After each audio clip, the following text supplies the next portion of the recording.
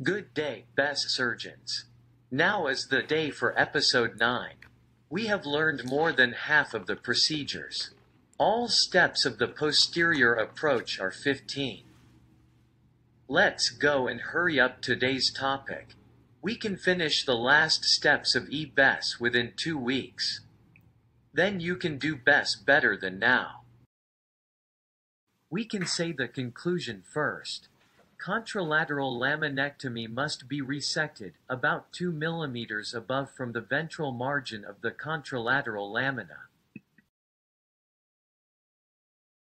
On the ipsilateral side, we are looking down straight, so that laminectomy can be done along the high ridge. On the contralateral side, we are reaching obliquely about 40 to 60 degrees. So, when we are landing on the contralateral high ridge and cut it, half of the contralateral lamina can be sacrificed, and consequently, lamina fracture might happen. Contralateral laminectomy must be done along the line, 2 mm above from the ventral margin of the lamina. The accessing angle of ipsilateral laminectomy is quietly different from that of contralateral laminectomy. Contralateral laminectomy on the high ridge means half of the lamina can be resected. Be careful of too much resection of the contralateral lamina. Medial bony surface of the lamina should be exposed well. Only resecting along the 2 mm above line is enough to expose the SAP tip on the contralateral side.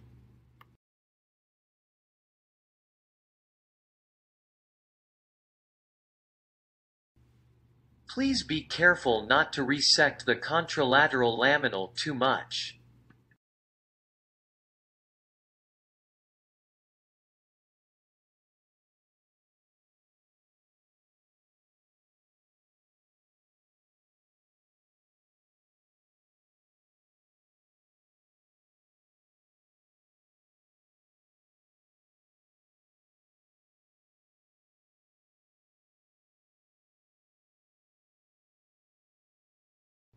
Let me summarize the step once more. Contralateral laminectomy of 2 mm depth is enough.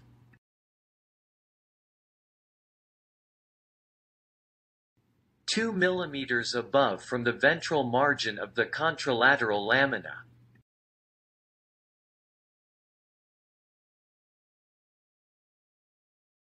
SAP tip can be exposed just after 2 mm resection of the contralateral upper lamina.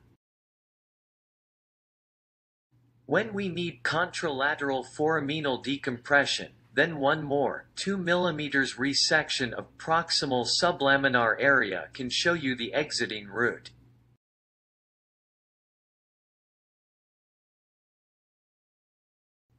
When you want to decompress contralateral foramen, don't try to resect too much lamina. Only resection of proximal sublaminar area can show the way to the foramen.